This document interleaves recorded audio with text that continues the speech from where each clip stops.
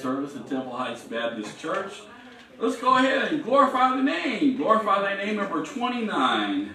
Number 25. 29.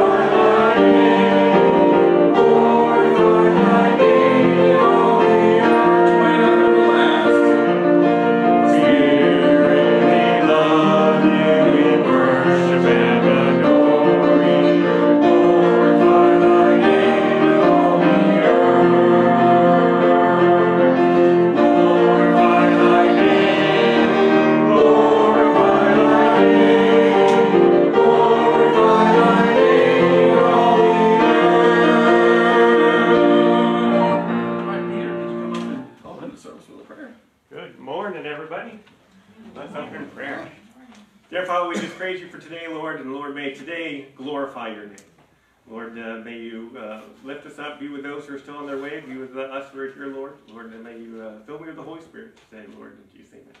Amen. All right, let's continue singing unto the Lord.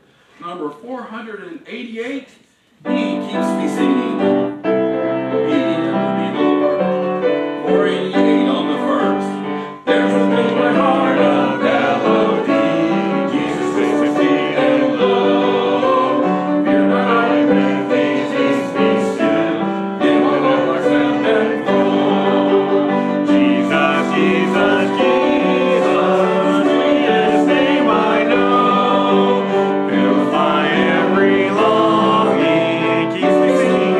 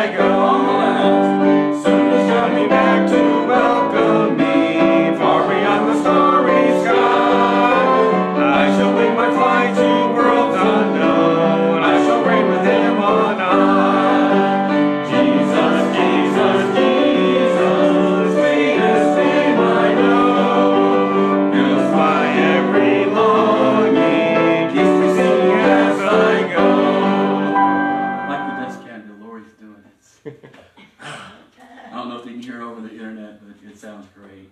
All right, number 333, His Way with Thee.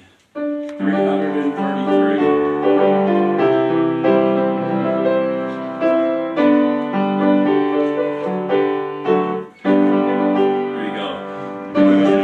Jesus and behold, you are good. Would you walk with him in narrow road? Would you have him bear your burden, carry all your load? Let him have his way with you.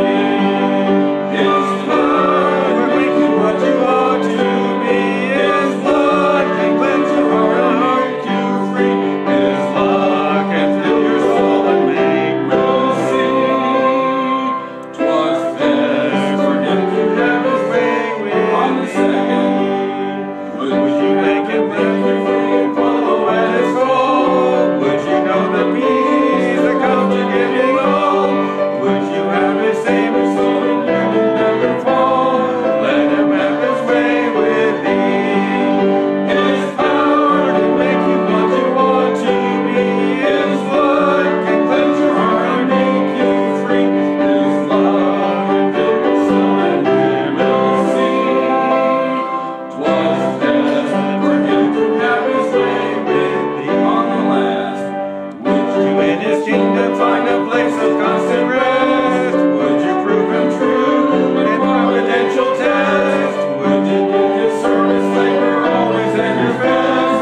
Let him have his way with thee. His power can make you what you ought to be. His love can fill your heart and make you sing.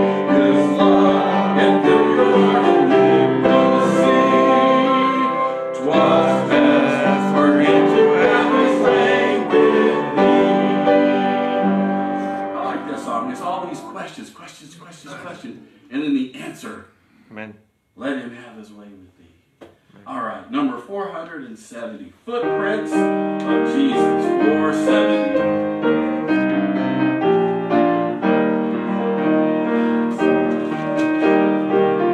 Because come follow me, And ye see their footprints falling, lead us to thee. Footprints of Jesus that make the pathway go. We will follow the steps of Jesus wherever they go. on the second. Though they lead on the cold dark mountains, seeking his shade, or along Christ's lonesome fountains, helping the weak. Footprints of Jesus that make the pathway glow. We will follow the steps of Jesus wherever they go. If they enter the temple holy, preaching the word, or in hosts of the poor and lowly, serving the Lord. Footprints of Jesus that make the pathway go. We will follow the steps of Jesus wherever they 470 go. on the last. Then at last when on high he sees us our journey done, we will rest where the steps of Jesus end at his throne. Footprints of Jesus that make the pathway glow. We will follow the steps of Jesus wherever they go. Didn't get to sing those first words, so I'm going to say what they are. Sweetly, Lord, we have heard thee calling. Amen. And that is, boom. All right, at this time, we're going to hear from Miss Debbie singing to the Lord. Amen.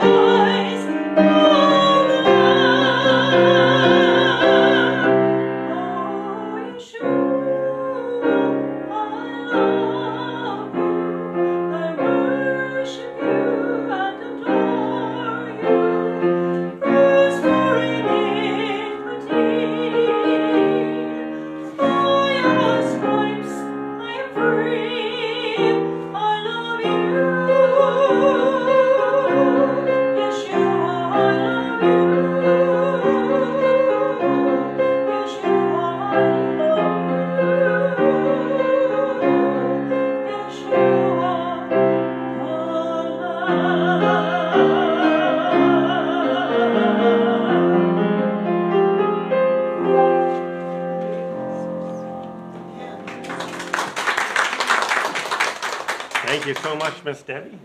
Thank you for all the singing. What a blessing. As you can see, I'm up here. We have Pastor Roser are on vacation. They're on their crazy road trip for 3 weeks. And so they, as far as I can tell, they should be in San Antonio, Texas. So please lift them up in prayer as they have a wonderful adventure. I've seen some pictures, so they're well underway. The Schumans are on a cruise in Alaska, so pray for them as well. I understand there was an 8.2 magnitude earthquake in the Alaska vicinity, so hopefully that didn't affect them at all. Just a little wave, right? What was that? But yeah, I understand there were like tsunami warnings, and they called those off and so forth. And then the Deers, I know, are in Ohio. They are they went to the Ark Encounter, and they are at the Creation Museum, and they'll be heading home this week. But we got some scripture reading we wanted to get to, and so if you could turn to Genesis chapter 1, verses 26 and 27, and then put your finger and go to Ecclesiastes 3, 1 and 4. So Genesis 1, 26 and 27. Ecclesiastes 3, 1 through 4. And if we could stand for the reading of God's Word, we're going to let the gentleman read. Genesis 1, 26 and 27. And God said, Let us make man in our image, after our likeness, and let them have dominion over the fish of the sea, and over the fowl of the air, and over the cattle, and over all the earth, and over every creeping thing that creepeth upon the earth. So God created man in his own image. In the image of God created he him. Male and female created he them. Ecclesiastes 3, 1 through 4, or 3, 1, 4. To everything that there is a season, and a time to every purpose under the heaven, a time to weep, a time to laugh, a time to mourn, and a time to dance. All right, thank you. Let's open in prayer. Dear Father, we thank you for today, Lord. We thank you for your word, Lord, and Lord, may we dive into it and see your wonders, Lord, and Lord, just how amazing it is to be created in your image, Lord, and Lord, may today we just look at one little aspect of that, and Lord, may you be glorified today, Lord. Fill me with the Holy Spirit. May it be your words, not mine, Lord, and Lord, may you have your way. We lift you up in Jesus' name. All right, you may be seated. Thank you very much.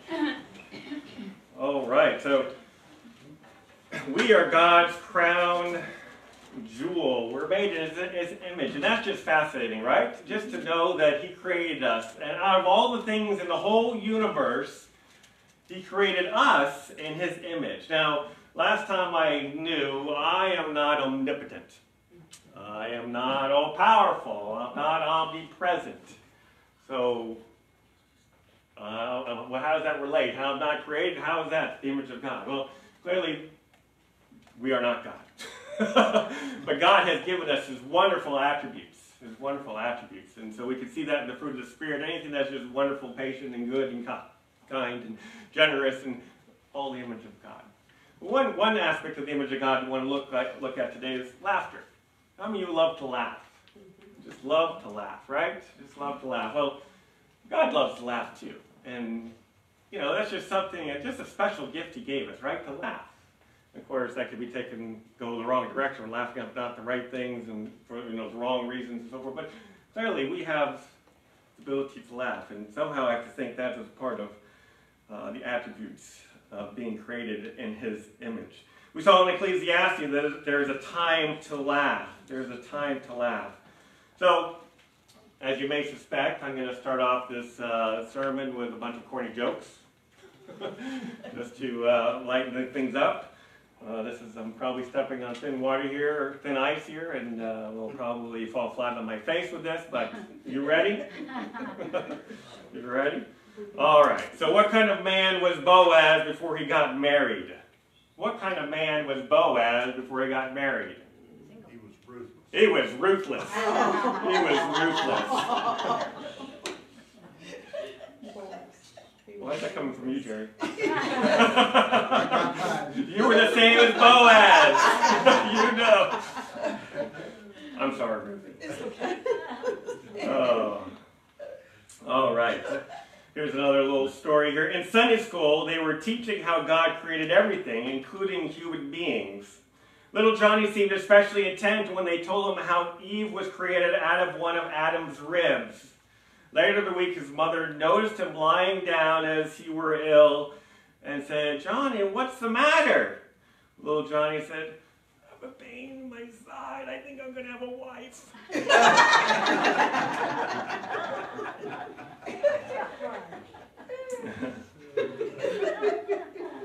Another one here. A little boy opened the big and old family Bible with fascination and looked at the old pages as he turned them. Suddenly something fell out of the Bible, and he picked it up and looked at it closely.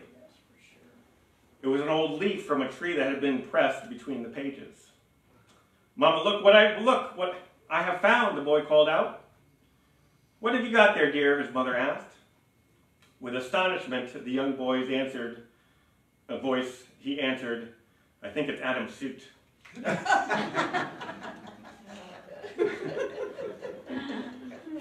All right, here's a question. What is a dentist's favorite hymn? What is a dentist's favorite hymn? Something to do with crowns? Crown with the many crowns. Crown with the many crowns. Yeah. Yeah.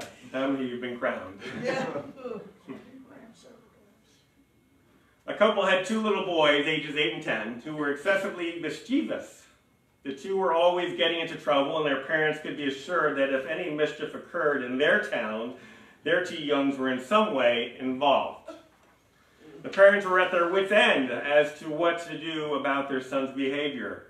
The mother heard that a pastor in town had been successful at disciplining children in the past, so she asked her husband if he thought they should send the boys to speak with this pastor. The husband said, "We might as well. We need to do something before I really lose my temper." The pastor agreed to speak with the boys, but asked to see them individually. The 8-year-old went to meet with him first. The pastor sat the boy down and asked him sternly, "Where is God?" The boy made no response, so the pastor repeated the question in even sterner tone. "Where is God?" Again, the boy made no attempt to answer, so the clergyman raised his voice even more and shook his finger in the boy's face. "Where is God?" At that, the boy bolted from the room and ran directly home, slamming himself in the closet. His older brother followed him into the closet and asked what had happened. The younger brother replied, "We're in big trouble. God is missing, and I think we did it."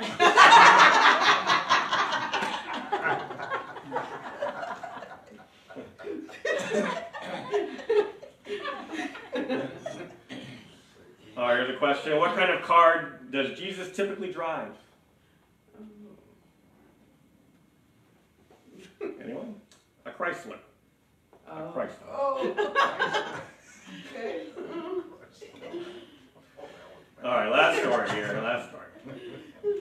A teacher asked her Sunday school class to draw pictures of their favorite Bible stories. She was puzzled by a boy's picture which showed 4 people on an aircraft. So she asked him which story was meant to represent. "The flight to Egypt," he replied. "I see, and that must be Mary and Joseph and baby Jesus," she said. "But who's the 4th person?" "Oh, that's Pontius the Pilate."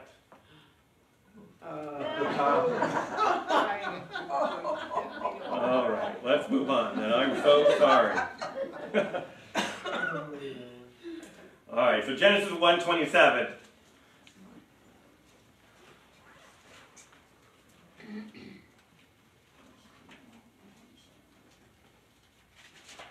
So God created man in his own image. In the image of God created he him. What an immense honor it is to have the features of God, to be like him. If we have a sense of humor, then the one who created us has a sense of humor as well. You know, I have proof God has a sense of humor. Just look at me. Besides my looks, I was born 5 weeks premature and on April Fool's Day. Yes. Do you think any of my parents' friends believed them when they said we had a baby? They said no. They just laughed and said, "Oh, April Fools, you're joking with us." So I started my life in laughter. Now you see that 5 weeks premature, it has stunted my growth. So God certainly has a sense of humor. So I was thinking about this, laughter is a part of an image of God, and laughter is fun, and it just brings joy, and we enjoy being around people who are laughing, and it's contagious. But have you ever pondered, what am I laughing at? Why do we laugh? Have you pondered that? So of course, we do these days, we ask Google, why do we laugh? That sort of thing. So then Google comes up with the mechanics and starts giving articles about how your ribs go in and out and air comes out and stuff like that. And that's how those animal-like sounds are just leftovers from millions and millions of years of evolution, which I then laughed at. That is not what I was looking for. That was not the intention of my question. But what kind of things make us laugh? So I started a mental note anytime I laughed. What caused me to laugh? What was the trigger that made me laugh? Why was I laughing? And then, all right, turn on a sitcom and they got the canned laughter or whatever. What kind of things did they trigger that laughter on? What was going on there? And then I asked some friends, why do we laugh? Why do we laugh? Well, I got some shocking news for you. We laugh at silly things. We laugh at silly things. Well, what is silly? Well, basically, we laugh at things that are absurd. Things that are absurd, right? Kind of, if you think about it, kind of encompasses things that we laugh at, right? Absurd means wildly unreasonable, illogical, and inappropriate sometimes, right? Wildly unreasonable, illogical. One scientist that I was researching came up with what he called the benign violation theory. Benign violation theory. In other words, we laugh at things that come up with two criteria. We laugh at a situation that goes against the unexpected, right? It's absurd, right? It goes against the unexpected, what we expect, and nobody gets hurt. Nobody gets hurt. In other words, if I come up here and all of a sudden I trip and fall, you may gasp, but as soon as I get up and everything's fine, you may laugh, right? No one was hurt. This wildly motion over here, is just abnormal, right? It's absurd. And so that causes us to laugh. And of course, you're not getting hurt either, so it's something to laugh at. I get scared, honestly, when Pastor does one of these big leg kicks up here, like, whoa. Oh, be careful, we don't want anybody hurt, because that's not funny. But, he's doing things to cause us to laugh, cause us to think, cause us to generate a response. We know full well that knocking somebody over the head with a frying pan may give someone brain damage, right? Like when the Three Stooges are doing it, we laugh because it's cartoon violence. It's benign. It's a benign violation. We know Moe, Larry, and Curly are only fictional characters, so therefore they feel no pain. And we watch these sitcoms and they do all kinds of crazy antics and hit somebody with a frying pan and they fall over, fall in the chair, and the chair breaks, and all kinds of stuff like that. In reality, someone's going to get hurt. But, we see that it's a fictional character, and they're getting up and moving on, and that's funny, right? That's funny. That's what we laugh at. We love sports bloopers. We love sports bloopers. So a baseball player running in and he crashes into the wall, or someone tripping over somebody else, or colliding with another player. We like to watch sports bloopers. So, this past road trip, able to take the boys to Fenway Park in Boston. And if anybody knows, Boston fans are a unique bunch. A unique bunch. They don't hold back, right? They don't hold back. So one of the innings between the plays there, right? They showed on the big screen bloopers. Oh, that's fun, watching bloopers and so forth. You know what I began to notice about these bloopers? It was all about the Kansas City Royals. That's the team where they were playing. There was no other team. It was the Kansas City Royals that they were showing bloopers on.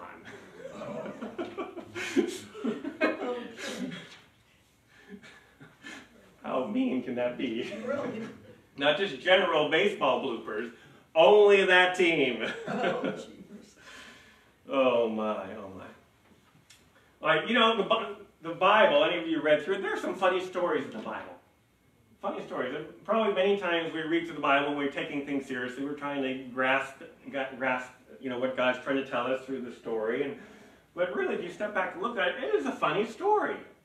A funny story. For instance, let's go to Genesis chapter 17. Genesis chapter 17. Genesis chapter 17 and verse 16. And I will bless her, and give thee a son also of her. Yea, I will bless her, and she shall be a mother of nations. Kings of people shall be of her. God is talking to Abraham about Sarah. So put this in context. Verse 17. Then Abraham fell upon his face and laughed, and said, in so shall a child be born unto him that is 100 years old, and shall Sarah that is 90 years old bear? Abraham laughed. Jump to verse 19. And God said, Sarah thy wife shall bear thee a son indeed, and thou shalt call his name Isaac. And I will establish my covenant with him for an everlasting covenant, and with his seed after him. Notice who named the baby. God did, right? God named Isaac. And what does Isaac mean? Laughter. Laughter. Don't tell me God doesn't have a sense of humor. Genesis chapter 18, jump there, verse 10. And he said, I will certainly return unto thee according to the time of life, and lo, Sarah thy wife shall have a son. And Sarah heard it in the tent door which was behind him. And Abraham and Sarah were old and well stricken in age, and it ceased to be with Sarah after the manner of women. There's no way she could have a baby, right? Therefore Sarah laughed within herself, saying, after I am waxed old, shall I have pleasure, my Lord, being all old also?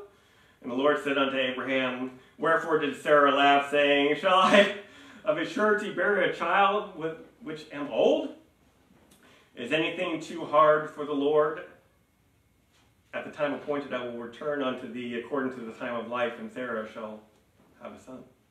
Then Sarah denied, saying, I laughed not, for she was afraid. And he says, nay, but thou didst laugh. But thou didst laugh. Jump to Genesis chapter 21, verse 5. Genesis chapter 21, verse 5. And Abraham was 100 years old when his son Isaac was born unto him. And Sarah said, God hath made me to laugh, so that all that hear will laugh with me. And she said, who would have said unto Abraham that Sarah should have given children suck? For I have borne him a son in his old age. Why is this story funny? Yeah, it's absurd, right? It's absurd. And it's probably funny to us because we're not the one that's going to have a baby at 90 years old. Tell me about it. Yeah. I mean, if Millie came up and announced they're going to have a baby, we'd all laugh. So, you're kidding, right? That's absurd, right? Sarah says, God made me laugh. Notice that Sarah says, God made me laugh so that others will laugh also. God made me laugh so others will laugh also. You know, this tells us that God is in the business of the absurd to show us that nothing is too hard for him. Right? That's right. Right? Isn't that fun? He's in the business of doing some wacky things so we could see him. We could see him. Think about these other stories. Jonah and the big fish. Jonah getting swallowed by the big fish, and then 3 days later being vomited out on the land. Clearly this is funny because you're not in the fish. No, Jonah chapter 2 verse 10, and the Lord spake unto the fish, and it vomited out Jonah upon the land. Just thinking about that, right? It's absurd to be swallowed by a fish and then be vomited out.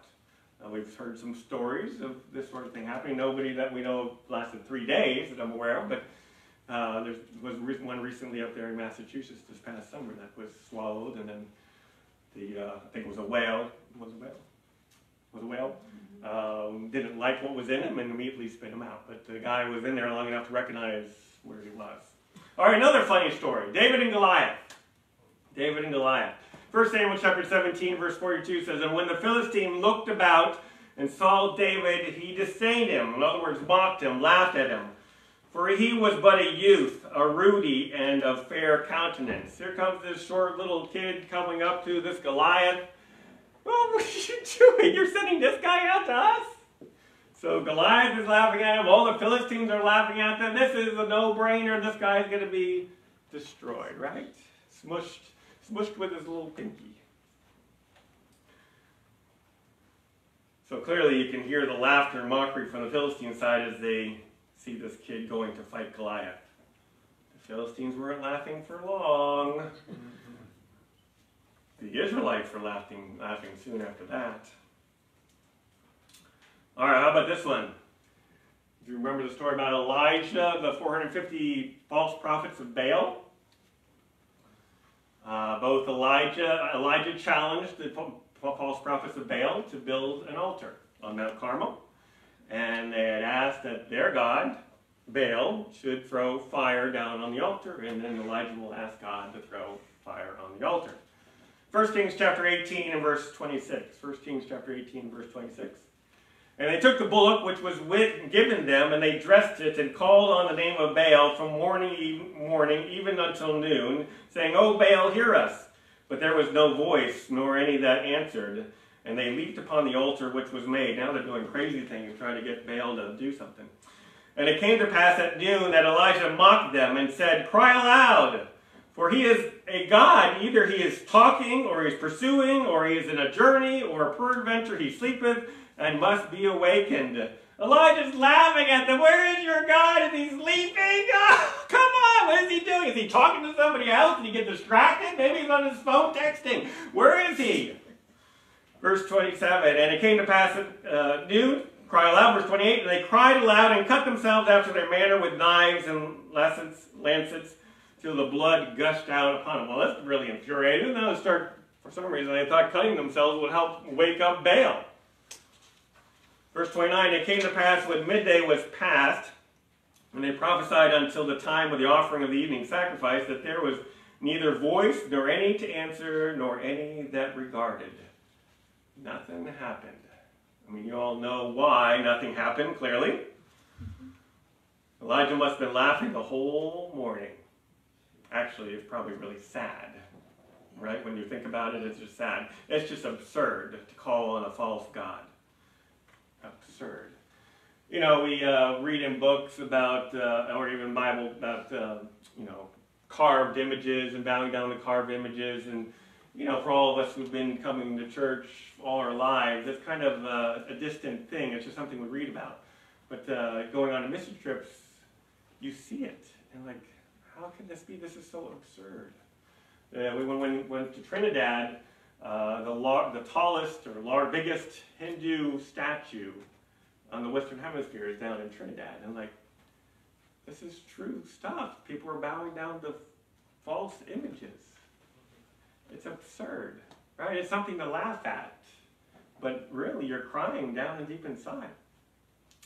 Verse 37, 1 Kings 18:37. "Hear me, O Lord, hear me, that this people may know that thou art the Lord God, and that thou hast turned their heart back again. Then the fire of the Lord fell and consumed the burnt sacrifice, and the wood, and the stones, and the dust, and licked up the waters that was in the trench. And when all the people saw it, they fell on their faces, and they said, The Lord, He is the God. The Lord, He is the God. He is the God." All right, what about the conversation between Balaam and the donkey? Well, that's a funny one. Numbers 22:26. You're not going to read the Bible the same way again. You're going to laugh through it. Numbers 22, verse 27. "When the donkey saw the angel of the Lord, she fell down under Balaam, and Balaam's anger was kindled." So just a little backtrack to the story here. Balaam, he's basically a prophet for hire. If I could hire him and say, I want you to bless Israel, and then the king of Moab hires him and says, I want you to curse Israel. He's going to take the highest offer. He did it 3 times. Yes. Yes, we're going to see the funniness of this. So this is what's going on here, right? So he's a prophet for hire. Now he's on his way to curse Israel when God told him, you will bless Israel. Okay? So that's where we pick up the story. So he's riding on a donkey, going down, and the donkey falls. So she fell down under Balaam, and Balaam's anger was kindled, and he smote the donkey with a staff. It's the donkey, right? For falling. And the Lord opened the mouth of the donkey, and she said unto Balaam, what have I done unto thee, that thou must have smitten me with these 3 times? The donkey turns around and says, why are you hitting me? There comes that. If that wasn't crazy, here comes the next crazy part. Verse 29, and Balaam said unto the donkey, because thou hast mocked me, I would were a sword in my hand, for now would I kill thee. So Balaam then responds saying, if I had a sword, I would have killed you for doing what you did. Verse 30, and the donkey said unto Balaam, am I not thine donkey upon which thou hast ridden ever since I was thine unto this day? Was I ever wont to do so unto thee? And he said, nay. That was Balaam. Then the Lord opened the eyes of Balaam and saw the angel of the Lord standing in the way, and his sword drawn in his hand. And he bowed down his head and fell flat on his face. And the angel of the Lord said unto him, wherefore hast thou smitten thine donkey these 3 times? Behold, I went out to withstand thee, because thy way is perverse before me. And the donkey saw me and turned from me these 3 times. Unless she had turned from me, surely now also I had slain thee and saved her alive. Right? This story is funny. It's absurd that a donkey is going to talk to you. And then absurd again that you're going to talk back and you're having a whole conversation with this animal, right? And here the Lord uses this absurdity to show you He's protecting you. I have the angel of the Lord about to kill you right here on the spot if you move any further and do something I told you not to do, right? The donkey is the one protecting you. All these amazingly absurd stories. Jonah and the whale. God told Jonah, you're going to go preach to Nineveh. If God's going to tell you to do something, guess what? You're going to do it. And if you're not going to do it, you may end up with something that's totally absurd to get you there. All right, here's another funny one. Remember the time when the Ark of the Covenant that was stolen by the Philistines and taken to the temple of Dagon in the town of Ashdod? Is that familiar to anyone? 1 Samuel chapter 5, verse 2. 1 Samuel chapter 5, verse 2. When the Philistines took the Ark of God, they brought it into the house of Dagon and set it by Dagon. And when they of Ashdod arose early on the morrow, behold, Dagon was fallen upon his face to the earth before the ark of the Lord. And they took Dagon and set him on his place again. And when they arose early on the morrow morning, behold, Dagon was fallen upon his face to the ground before the ark of the Lord. And the head of Dagon and both of the palms of his hands were cut off from the threshold. Only a stump of Dagon was left to him. So they steal the Ark of the Covenant. They put it in this temple here where there's these statues of this false god named Dagon. And they leave the Ark of the Covenant there. They walk out. They arrive the next morning. And guess what? That statue is fallen down.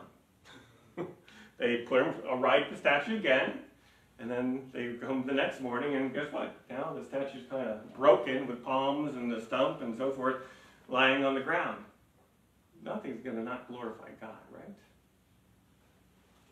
Just absurd. This thing is falling down. But God used that to say, there's something peculiar about this Ark of the Covenant. There's something different about this God than all the other gods that we worship.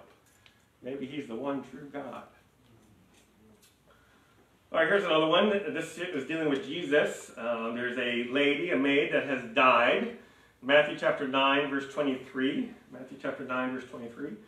And when Jesus came into the ruler's house and saw the minstrels and the people making a noise, He said unto them, give place, for the maid is not dead, but sleepeth. And they laughed at Him to scorn. They laughed at Him to scorn. This lady, as far as they knew, was dead. Jesus comes in and says, nah, just sleeping. And they're laughing at Him. But when the people were put forth, He went in and took her by the hand, and the maid arose. And the fame thereof went abroad into all the land. the absurdity of the situation brought fame, right, to the Lord, brought glory to the Lord. So who had the last laugh? Who had the last laugh? God uses absurdity to draw people to him. 1 Corinthians chapter 1, verse 27, but God has chosen the foolish things of the world, the silly things, the absurd things of the world to confound the wise. And God has chosen the weak things of the world to confound the things which are mighty. Think of David and Goliath, right? Think of us. Verse 28, and base things of the world and things which are despised hath God chosen, yea, and the things which are not, to bring to naught things that are, that no flesh should glory in his presence. Dagon's not going to glory in God's presence, right? The false prophets aren't going to glory in the Lord's presence. Verse 30, but of him are ye in Christ Jesus, who of God is made unto us wisdom and righteousness and sanctification and redemption, that according as it is written, he that glorieth, let him glory in the Lord. Isn't it fun to laugh at things that just give glory to God? I mean, that's the best laughter, right? Just the wonderful things. Jesus uses funny, absurd things in order to get his point across. He uses funny teaching tools, right? Teachers use humor to teach lessons. Well, I guess that's what I'm doing now. He got his point across by making people see the ridiculousness of life. The ridiculousness of life. All right, so this is, I was telling you some stories. These are now teaching aids. Jonathan, you want to come help me with this illustration here? And maybe you can figure out what passage I'm talking about. All right, just hold this up to your eye, but don't poke your eye. All right, does anybody know this illustration? Right. Turn around so everyone can see. Right? The moat. The moat in the eye, right. The moat in the eye. Thank you, sir. Matthew chapter 19, verse 24. And again I say unto you, it is... I'm back there. I messed up. Matthew 7, verse 3. And why beholdest thou the mote that is in thy brother's eye, but considerest not the beam that is in thine own eye? Or how wilt thou say to thy brother, let me pull out the mote out of thine eye, and behold, a beam is in thine own eye? I should have brought a beam. Thou hypocrite, first cast out the beam out of thine own eye, and then thou shalt see clearly to cast out the mote in thy brother's eye. You know, we look at that and remind that, but Jesus is using a lesson of absurdity here, right? To recognize, and anybody who's standing in a distance and seeing a little confrontation between two people can clearly see this person has really done so much more, and this guy's accusing this one? Absurd, right? Absurd. All right, what about the eye of a needle? Eye of a needle. Matthew 19, 24, and again I say unto you, it is easier for a camel to go through the eye of a needle than for a rich man to enter into the kingdom of heaven. I'm sorry, I was looking for a camel and couldn't bring it in for the illustration. But imagine a camel. A camel's a really large animal, right? So here's the eye of the needle. Anyone see the eye? Right? That's how absurd it is, right? This is an illustration where Jesus is talking to the rich man who has all this money and basically telling him, you can't get on your own. You can't get on your own. There's no way. There's no way for this camel to go through that eye of the needle, right? So Christ is using a lesson in absurdity to point out that there's no way for you to get there without him. So the illustration is so absurd, that's the point Jesus is making. Right? He's making that point. He's used an exaggerated, humorous image to get his point across. What about salt? Matthew 5:13. Ye are the salt of the earth, but if the salt have lost his savor, wherewith shall it be salted? It is henceforth good for nothing, but to cast out and to be trodden under the foot of men. Does salt ever lose its saltiness? Right? If it loses its salt, it's sand. It's not salt, right? So telling me that salt loses its saltiness, that's absurd. Well, that's the same thing with a Christian, right? It's absurd for a Christian to not be living the life of a Christian pointing to Christ. Right? Don't lose your saltiness. Salt can't. Salt can't. So think about this. Can salt ever lose its saltiness? Well, that's the point Christ is making about Christian. What about house on the sand? Matthew chapter 7, verse 24. Therefore, whosoever heareth these sayings of mine and doeth them, I will liken him unto a wise man which builded his house upon a rock. And the rain descended, and the floods came, and the winds blew and beat upon that house, and it fell not, for it was found upon a rock. And everyone that heareth these sayings of mine and doeth them not shall be likened unto a foolish man which built his house upon the sand. And the rain descended, the floods came, and the winds blew and beat upon the house, and it fell, and great was the fall of it. It's absurd not to build your house on a foundation, right? That's the point. Build your house on a foundation. Look for the foundation. Look for the rock, right? Build your house on the rock. Build your house on a foundation that will last.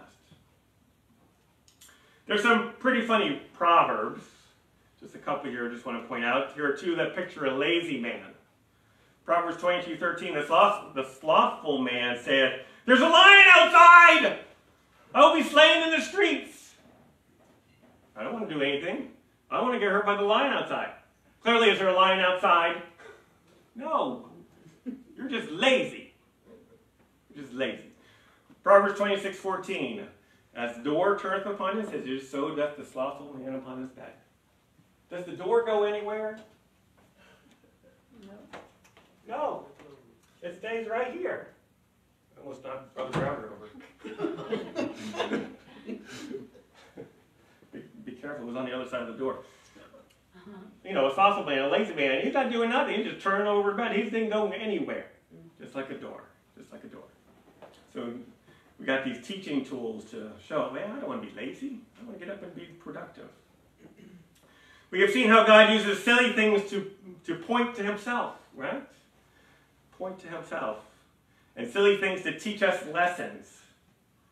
Now the point of the whole matter here is the Bible also tells us that God laughs at some pretty sad things that man does.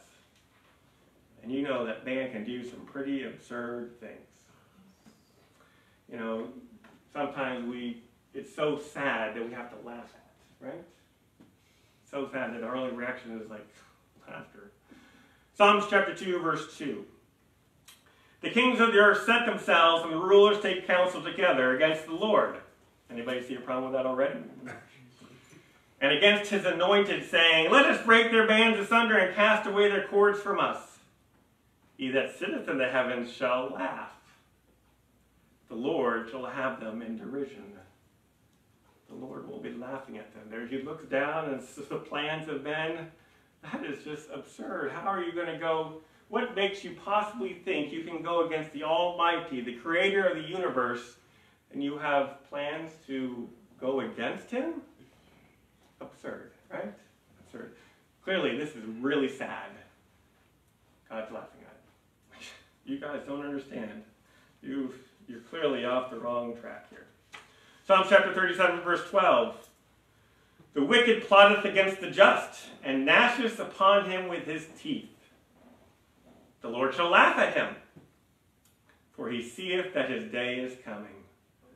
Oh boy, you're laughing now. I will have the last laugh. I will have the last laugh. You're plotting against the righteous. You're plotting against my own. I will have the last laugh. Boy, don't you just know what's going to be coming at you. Psalm 59:8. But thou, O Lord, shalt laugh at them. Thou shalt have all the heathen in derision. You're going to be mocking at all the heathen because they chose poorly. They had every opportunity and chose wrong. God laughs at the nations of the world as they want to fight God. He laughs at an individual who thinks he can get to heaven on his own. He laughs at a man who thinks he can do anything for himself without God. Let's think about